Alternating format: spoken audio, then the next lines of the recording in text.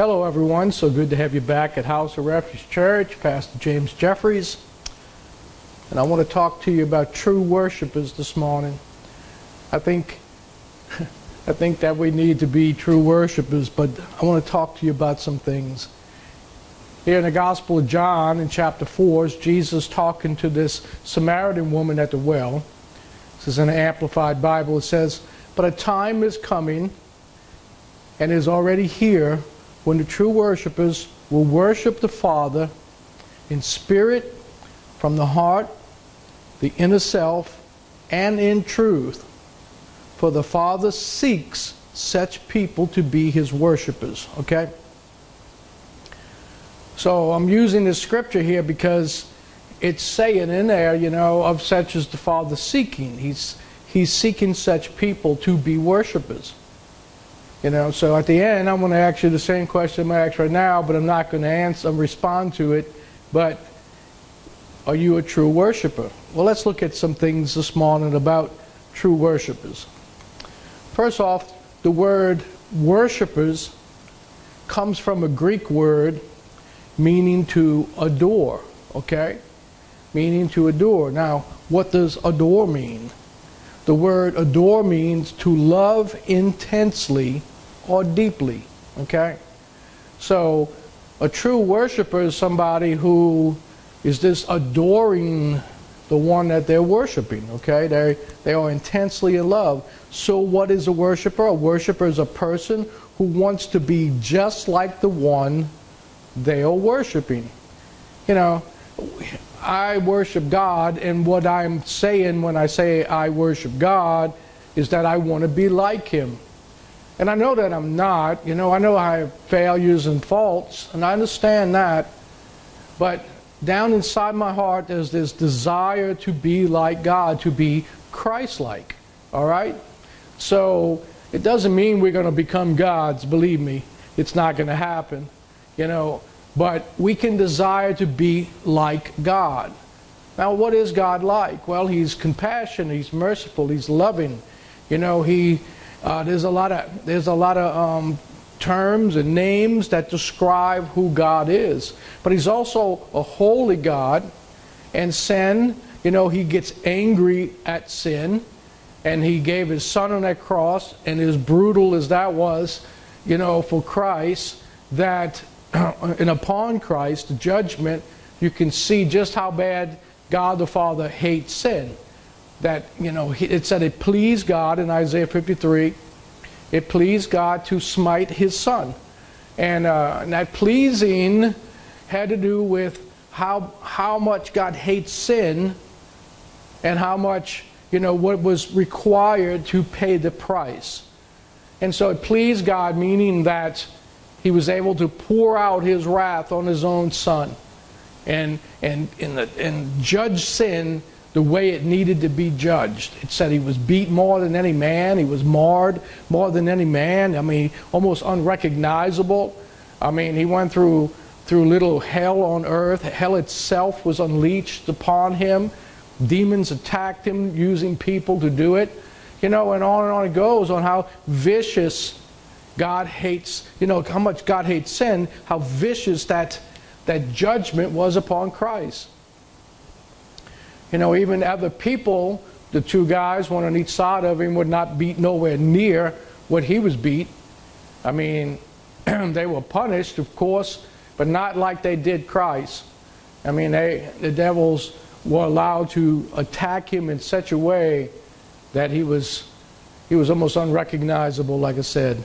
Okay, so a true worshiper is trying to be just like that person, or they have a desire to.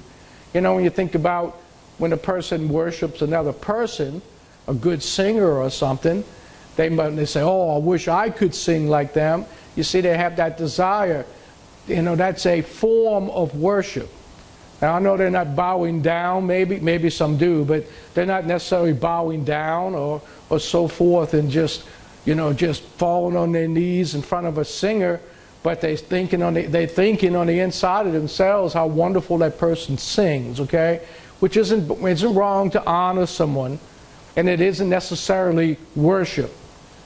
But, it's a progression. It's like the next step is worship type of thing. So to worship God, we want to be like Him. You know, the scripture says that we are witnesses on this earth, okay? By the life that we live, we will be in a living witness. People are looking at us. We say we're Christians.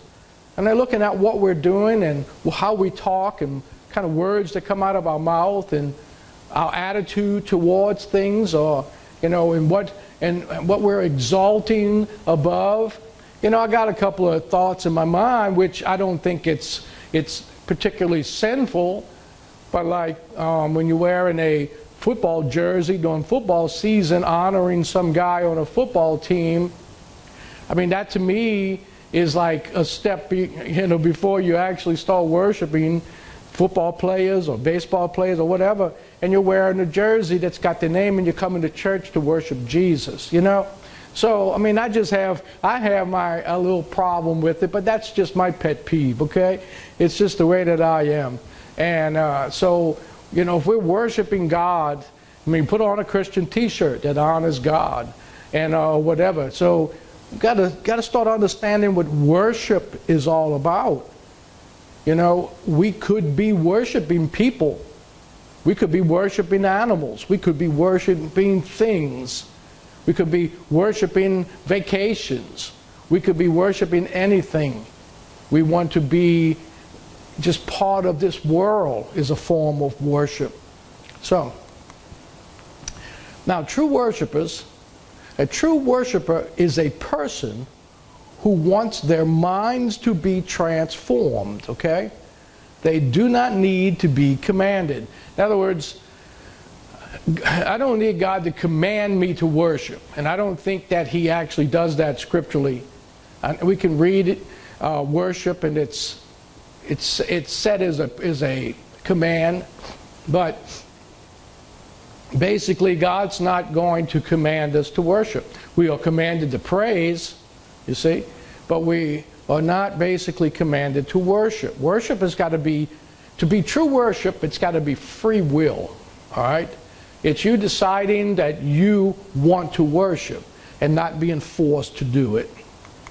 Here in Romans 12, 1 and 2, it says, "And so, dear brothers and sisters, I plead with you to give your bodies to God because of all He has done for you.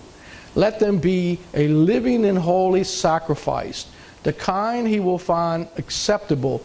This is truly the way to worship Him." Now, Paul is pleading, all right? He's not commanding, he's pleading. Now, that word plead, coming from a Greek word, basically is saying, let me convince you about worship, all right? Let me convince you about how important it is for you to freely worship. And so right here we can read that Paul is saying that how the kind is He will find acceptable. You know, we lay our lives down as living sacrifices, and this is truly the way to worship Him with everything we are, okay? Now don't copy, now look what it says. Don't copy the behavior and customs of this world. So that's what I'm talking about. A worshiper wants to be like the one that they worship. And so right here Paul's saying, don't be like, don't copy the behavior and customs of this world, but let God transform you into a new person by changing the way you think. Then you will learn to know God's will for you, which is good and pleasing and perfect. Okay? So Paul right here is saying what I just finished saying about a true worship wants to copy, wants to do what the one that they worship in. I want to be like God. I'm not trying to be equal to God. I'm just trying to be like God. You know, God is loving, I want to be loving. God is merciful, I want to be merciful. You know, God cares, I want to care. And on it goes. I want to have the same attributes that God has, okay? God is love, I want to be love. I want to be loved by showing love, by caring, by there's just so many ways that you can love, by being a giver, by feeding the hungry, clothing the naked, on and on I can go. But we need to have that transforming in our mind, because there's a thought that's in the church world today, and that thought is to not be like God, but to have all the blessings, you see. So we want to go to church, we want to praise God, we want to give our money and all this stuff because we want to be blessed. All right? So really the worship is not the worship of God, but it's really the worship of self. And so that's a worldly type of worship, because the world out there loves themselves. Okay, everything that they do is to please themselves. But a true worshiper wants to please God. We want to please the one we worship. We want to be like Him. Okay? We want to be able to be a witness of Him. We don't want to have our pride all puffed up to where we want everybody to notice us. So like John the Baptist said, he said, I must decrease and Christ must increase. And so that's what true worship is all about, okay? A true worshiper comes into the light. They do not run from it. All right? A person that wants to get changed into God's image knows that he needs to come into the light. All right? So let's look at some stuff here in John 3. It says, and this is the condemnation, that the light has come into the world. Excuse me. The light has come into the world, and men love darkness rather than light, because their deeds were evil.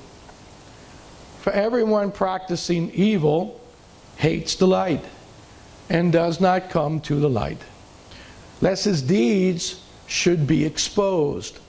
But he who does the truth comes to the light, that his deeds may be clearly seen, that they have been done in God. Okay? So what he's saying here is that a person who becomes a Christian wants to come into the light. Okay? I want to come into the light so that the light shows my sin and shows the problems and wrong things that's inside of me. So coming to the light is actually worship. All right? Because it's transforming us. It's changing us. So as the writer John here is writing, that they ran away from the light because the light's going to reveal the darkness that's inside of us. It's going to reveal the things that are not Christ-like. So a true worshiper is going to come into the light. When you start worshiping God, you are coming into the light. You see, you can go to church and you can be a believer. In the epistle of James said, you say you believe, that's good, but your belief is not any greater than a demon. It said that, even the devils believe and they tremble. All right?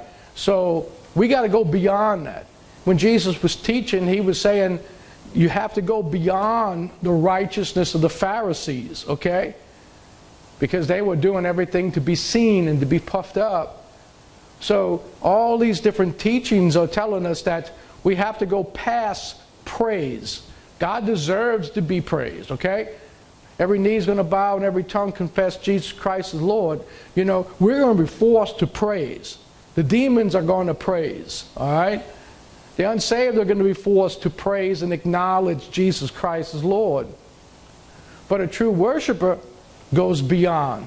I mean, Jesus, all his teachings were really teaching about worship. He said, if someone, some soldier forces you to go 1 mile, well, don't let him take advantage of you. Go 2 miles. You see? So he's telling us that praise is like going to 1 mile, which is good, but worship goes 2 miles. Okay? So there's all kinds of stories. There's a story about the man who had a bumper crop and all his barns were full. So the Lord was waiting to see what this guy would do. And instead of giving away all his excess food, because he had so much, He tore his barns down and built bigger ones. You see, the Lord wants us to get out of that, put things away for a rainy day attitude. And the only way you're going to be able to do that is to be a worshiper so that you have the peace of God. Just like he told a rich young ruler, he said, go and sell everything you got and give it to the poor and come and follow me. People are not going to be able to sell all they got on their own free will. You see, I'm not saying you have to do this, but a true worshiper begins to trust in the Lord. And that true worshiper, after he's just worshiping continuously, will be able to do anything, to leave the comforts of home and go be a missionary in some third world country, or to sell what they have and give it to the poor, or whatever, to be able to do whatever Christ requires of them. So this is what worshipers do. They come into the light, and the light will transform us. You see, light turns darkness into light. It turns it into a vision. You could see it because of the light. And so when the light comes into our hearts and shows us the things that are wrong, we're going to want to change. We're going to want to be a worshiper. We want to change into His image. A true worshiper is always learning about things that please the Lord. They do not have to be told to learn. As a pastor, I'm striving and trying to get people to study the Word. I'm sure people are tired of hearing me say that. But that's me. I'm a teacher, I'm a preacher, and I'm a pastor, and I want people to study because they're going to get themselves out of their dilemmas by studying, because they'll start learning the Scriptures, to better their own lives. And so I want people to succeed. God wants us to succeed, in Him. But a true worshiper, they're always learning about things that please the Lord, okay? And they don't have to be told, you need to go learn. They're learning. They want to know. They're in love with God, okay? And that love for God, they want to become more like Him. They want people to know Him. Here in Ephesians 5, in the Amplified, it says, for once you were darkness, okay? Once you were in the world, once you were unsaved. But now you are light in the Lord. So now, you see, you are reflected light of who He is. You are a witness for the Lord. So it says, walk as children of light. Live as those who are native born to the light. For the fruit, the effect, the result of the light consists in all goodness and righteousness and truth. Okay? So if you back up, true worship is always learning, okay, the things that please the Lord. So Paul writes, and he says, for once you were of darkness or of the world, but now you are light in the Lord. Walk as children of light, as those who are native born to the light. For the fruit, the effect, the result of the light consists in all goodness and righteousness and truth. So he's saying, you need to walk in the light. You need to walk where the light is shining. It's revealing truth to you, okay? So that's what Christ has come to do. Now, if we don't want the truth of God, if we don't want to study and learn, well, the light's not going to shine on that. And if it is shining, He's not making you aware that it's shining because you don't want it. Okay? You got a free will. You can decide if you want it or not. And if you want it, then you're going to walk in the light. And how do we walk in the light? Well, it's worship. You see, worship brings us into the light. We're going to see that in just a minute with the scriptures I got on the Holy of Holies. But to bring us into the light, person needs to worship. The scripture says we enter His gates with thanksgiving. So we come into the gates, into the kingdom and into salvation and so forth with thanksgiving, repentance and thanking God for His forgiveness. And then we enter into His courts with praise. If we come into God's presence with praise. But then they got a place called the Holy of Holies. And when the high priest would go into that place with the blood of a goat and bring that in there and so forth, and a bull, and he went in with incense, which is praise and worship, he would bring that in. And the Lord would bring him in by his grace. He would be transformed and be brought into the Holy Holies. Okay? So once we were children of darkness, but now we're supposed to be children of light. What does that mean? It means we want the light. We want to know truth. Do you desire truth today? Do you want to understand the Bible? Do you want to understand, what the words are saying in the scriptures? Or do you just read it and you don't understand, but you don't even care? In other words, it's like there's no light. It's like you're reading the Bible in darkness. See, I wouldn't read my Bible in darkness. I got a lamp that has 3 lights on it. So when I sit there under those 3 lights, I see very well. And that's just a physical thing.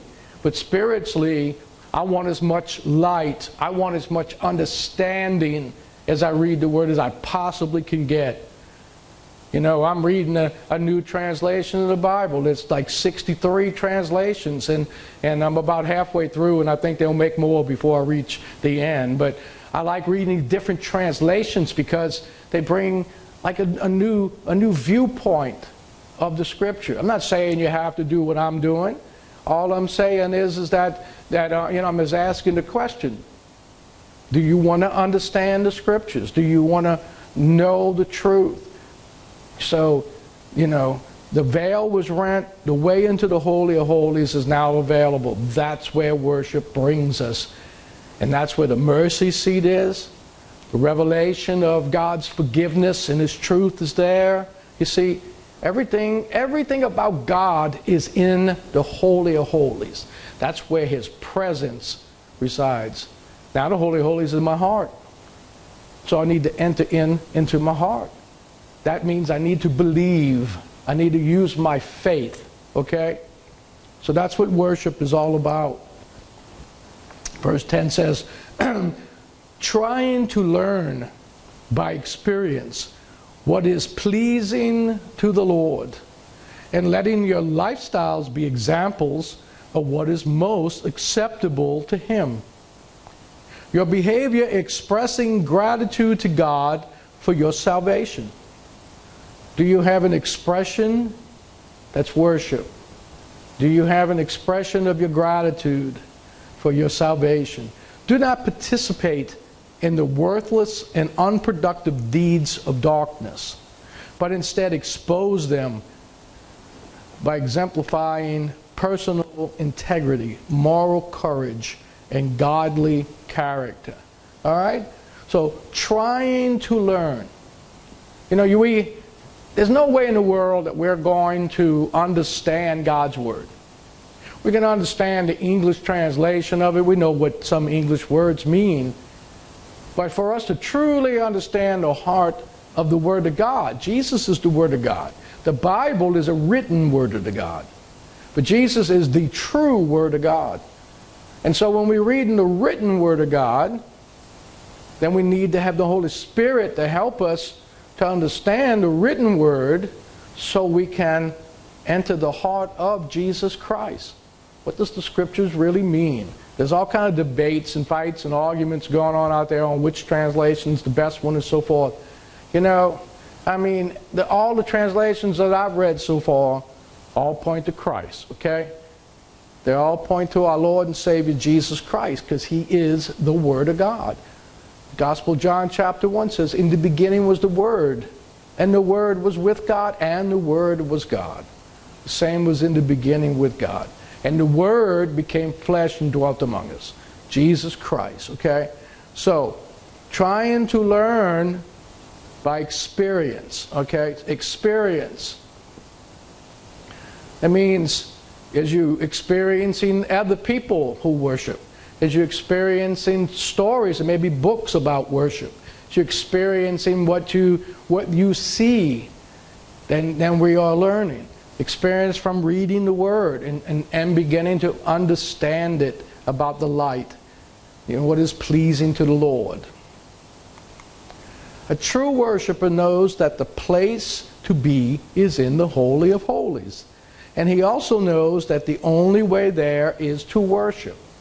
Okay, when we see that high priest in that Old Testament, and we read about how he would go in with the blood of these animals, and he went in with a censer with incense on it. It was made by 4 very hard to get ingredients. To love the Lord with all your heart, mind, soul, and strength is a picture of those ingredients, okay? Then mixed with salt. That salt is a preservative, that your true love is preserved in heaven by God, and that you are preservative from judgment because of God's love upon this earth. So we have this picture of the high priest going in once a year, but now the veil has been torn. In the holy place that had the menorah, the candelabra there, and the showbread table with the 12 loaves of bread, and the golden altar right in front of the veil, is now you can walk right on in because the veil's been torn. It got torn when Jesus died on the cross, and the veil was rent in two. And now the way unto the Holy of Holies, anyone can come anytime, day or night, because we have the blood of the Lamb, okay? And we have this incense, which is worship rising up to the Lord. It's the prayers of the saints. It's worship and adoration and praise, because it's rising up and God is breathing it in as a sweet savor. And we have a high priest that went in once and for all. And he's saying, come. Jesus Christ is our high priest. And he's saying, come on in. Don't stay outside. Come on in. Come on in and experience all that I paid for on that cross. The cross is the altar of the sacrifice, okay? So, true worshiper knows the place to be is in the Holy of Holies. Here in Hebrews 9 it says, by these regulations, okay, the Holy Spirit revealed that the entrance to the most holy place was not freely open as long as the tabernacle and the system it represented was still in use. So, until Jesus Christ came, that old system was there, and only that high priest could go in once a year. All right? So, all those regulations was a picture for us about what has happened, what Jesus did for the new covenant to be established. Verse 9 says, this is an illustration pointing to the present time, to where we are right now, the new covenant. For the gifts and sacrifices that the priests offer are not able to cleanse the consciences of the people who bring them. So, all that could happen with that high priest was that when it was accepted on that mercy seat, the blood, okay, and the incense and so forth, in the Holy of Holies, once a year on the Day of Atonement, Israel's sins got covered for 1 year. Adam and Eve came out of the garden, and God killed animals and covered them with their skin so they would not be naked, so that their sin would not be exposed before God. But now Jesus, who is our Lamb, he's the Passover Lamb of God. We're now clothed upon with his righteousness. We're now clothed upon with his light and his glory. So now, he doesn't have to die over and over again. Our sins aren't covered. They are washed away.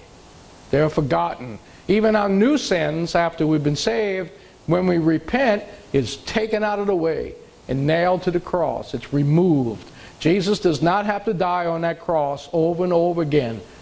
Lambs had to die every year, over and over again, to cover the people. We're not covered.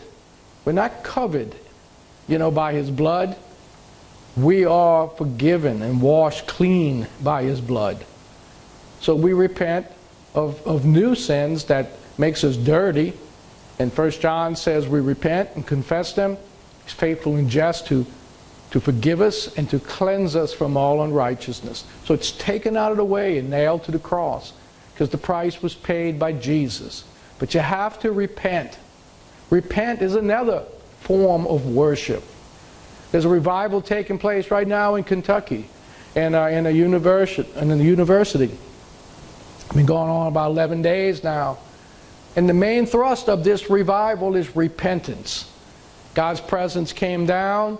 People from all over the world and all over the United States are gone. There's lines that are blocks long. People trying to get in. So people are hungry for a real move of God. And one of the symbols, one of the things that makes it real is that the people are repenting. They're repenting. You see, they're worshiping God.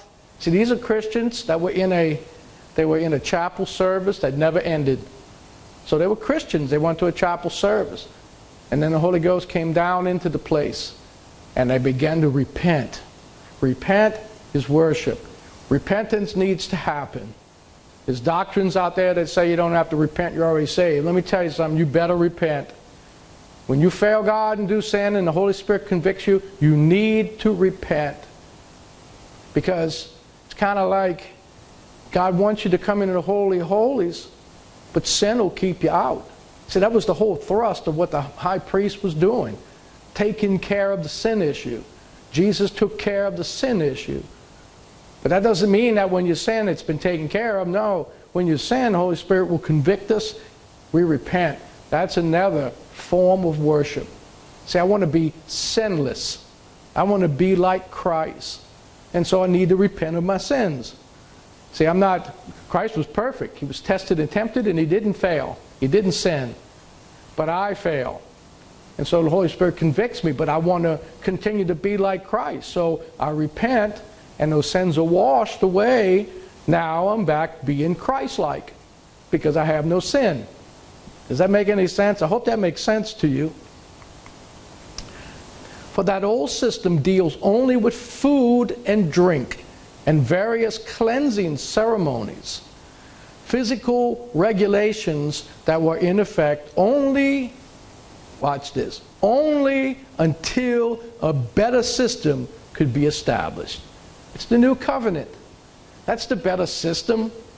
We couldn't even go into the Holy Holies back in that day. Not even the priest. Only the high priest could go in once a year. The people had to wait at the front door by the brazen altar where that was set up. They couldn't even come in. They would have probably been killed, you know. And they had to bring an animal, and that animal had to represent their sin and get killed and put on the altar and so forth. Okay? Not anymore. The new system, the Lamb of God, Jesus Christ, has paid the price. Now, how do we enter in? How do we do all that thing that was a picture of that old system? Worship. Okay? Thanksgiving for our sins, praising Him for forgiveness, and then worshiping. Worshiping is when your mind gets changed and transformed to copy Him, to be in His image. You're not even worshiping, I don't think, until you start wanting to be like Him. You know, when you worship in the Lord, you enter praise. You know, we call it worship, but when we're singing or whatever. But when you really start worshiping, praise goes to the next level. And really what we're saying is, I want to be like you. I want to be sinless. I want to be perfect like the Scripture tells me. I desire to be, Lord. So they may know you. By seeing me in this world, they might know you. A true worshiper is a person who tries to do God's will as best as he can. You know, we can only do the best we can. If we're doing the best we can, then the Holy Spirit will take it further. You know, Jesus Christ lived 100% perfect, okay? I might only live 1%. And as I continue to grow in the Lord, it might have moved up to 10%. But in the eyes of God, long as I stay busy trying to do my best, I stay at 100% because God gives me, if I'm only doing 10%, He gives me 90%. You understand? In other words, Christ is going to fulfill all the emptiness, all the lack, all the weaknesses. He's going to be our strength. And as we worship is where we get transformed, you see. As we truly worship. Only in the Holy of Holies did God's forgiveness come, and God then would cover Israel. But it was in the Holy of Holies. It wasn't in the holy place where the golden altar was. It wasn't back in the brazen altar. But it was in the Holy of Holies that Israel got their sins covered for a whole year. So when you repent, you're being brought in by the Holy Spirit into the Holy of Holies, where the mercy seat is, to get your forgiveness. Okay? So worship is like, it's what makes everything happen. Okay? It's just, a person is truly worshiping when he's trying his best, and then the Holy Spirit does the rest. Hope that makes sense. Here in John 9 it says, "Now we know that God does not hear sinners, but if anyone is a worshiper of God and does his will, God, he hears him." Now, this is the blind man that got healed in John chapter 9. And the Pharisees brought him in and they're questioning him. And he's saying, that's pretty weird that you don't even know who this guy is. So this blind man starts to teach the Pharisees. And he says, "Since the world began, it has been unheard of that anyone opened eyes of one who was born blind. If this man were not from God, he could do nothing." But notice what he says up here. He says, now we know that God does not hear sinners. The only thing he's going to hear from a sinner is their repentance and their faith and belief in Christ when they open their mouth and confess. But if anyone is a worshiper of God and does his will, that person hears him. You know, when a person begins to repent, God hears him. When a person begins to worship, God hears his worship. Okay? So finally the Pharisees said, you know, who are you? You can't teach us. And they kick him out of the synagogue. And he goes back and he falls down and worships before Christ, who reveals himself as the Messiah. Okay? So, but right here, that blind man who was blind from his birth has a revelation that the Pharisees did not have. Because see, you don't have to have natural sight to enter the Holy of Holies. You need to have spiritual sight to enter in by the blood of the Lamb. A true worshiper has the kind of faith that pleases God. In Hebrews 11:6, this is in J.B. Phillips' New Testament.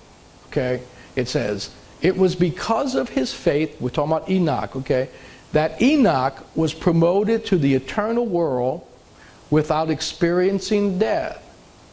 He disappeared from this world because God promoted him, and before that happened, his reputation was that he pleased God." I'll pause right there for a second. Now Enoch, it's not a whole lot about him. He's mentioned in the book of Jude, definitely mentioned over in the book of Genesis, and mentioned in the book of Hebrews. And he's mentioned as being one that pleased God. He would go up in the mountain, just like Jesus would go up into a mountain and pray. He would leave this world behind. He didn't have nothing to do with this world. He just was a person who he sought after God. And he went up on this mountain, and one day when he went up, he never came back. They searched for him, and he had gone. His body was gone. God took him not out of his body, but in his body. Okay? So then it goes on, the writer of Hebrews writes, "And without faith it is impossible to please him." So he's saying that he had this to say about himself, that he pleased God. Okay? And it says, and without faith it's impossible to please him. The man who approaches God, which is what Enoch did, must have faith in two things. First, that God exists, and secondly, that it is worth a man's while to try to find God. Okay? So, you got to have these two things if you want to please God. First, you got to believe he exists. And then because you believe he exists, then you have to believe that it's worthwhile to worship. Let me tell you something. Worship's going to take your whole being. Praise will take your mind and your lips. But worship takes your heart. It takes your whole physical life. You know, you might shake. You might cry. You might have your hairs stand up on edge as you worship and come into His presence. But it's going to involve your whole body. It's going to involve everything about you. But praise only does, excuse me, a portion of your body, your brain. Maybe some of your heart too, as you believe. So right here, it's telling us how Enoch pleased God. He pleased God by going off alone to find God. And then what did he do when he got there? Well, he probably worshiped, because he was now in God's presence. Let me ask you a question. I asked at the beginning. Would you consider yourself a true worshiper? Do you worship? Do you consider yourself a true worshiper? So everybody that's listening to this is a question to you. So, this is my definition of a true worshiper. Now, a true worshiper to me is not someone who attends a worship service. They could be. A true worshiper could be. He is a worship service. Okay? So, a true worshiper isn't necessarily someone who attends a worship service, but he is a worship service himself. So what I'm saying is that I can go to what's called a worship service, and I might begin to worship. A worship service doesn't even have to have music or singing. You see, I myself, alone with God, I become a worship service when I worship. Now, what do I mean by worship service? I mean that I'm serving the Lord, that He deserves to be worshipped. There's a story in the Gospel of Luke, I believe it's in chapter 17, and it talks about the unworthy servant. It just talks about the man who goes out and he does everything that he's to do because he's a servant. And when he's finished, he comes in. And Jesus said, does he go and feed himself? He said, no. He only did what he was hired to do. So what does he do? First, he serves his master. He serves the person who hired him. So he waits patiently as he serves that master his food. He's serving the master. And then when he's done and the master is full, then the servant eats. It's a picture of worshiping God, not because we want something, you see. I'm worshiping God. I'm serving the Lord. I am my own worship service. Understand? So I don't need to go to a worship service. I am a worship service, or I am a servant who worships, who serves the Lord in worship. So what does the Lord want today? What does He, what should be in that plate that the servant feeds his master? Faithfulness, love, worship, praise, adoration, thanksgiving. You see, all of that should be in the plate that we're feeding our Lord with. Giving Him new wine. New wine, you know, that the Master wants to drink. You know, it's new wine to us is Jesus' blood, life. Well, He wants you to give Him your life, the life that He's given to you. Use your life to honor Him and worship Him. You know, go out there and serve.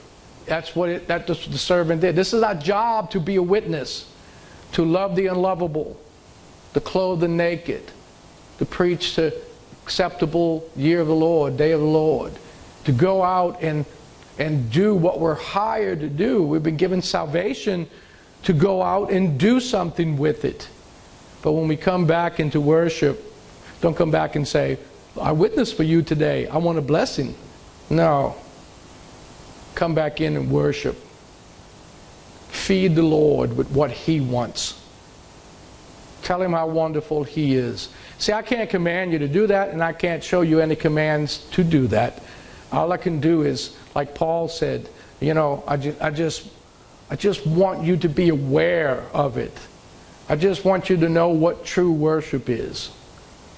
You know, if you go in and start saying, Lord, I need this, I'm sick in my body, I need a healing, and on it goes, you're not worshiping. You know, you're making your request known unto God. You're at the front gate, you know, waiting for your prayers to be answered so you can enter in with thanksgiving. True worship. You know, are we true worshipers? I'm going to pray for you this morning.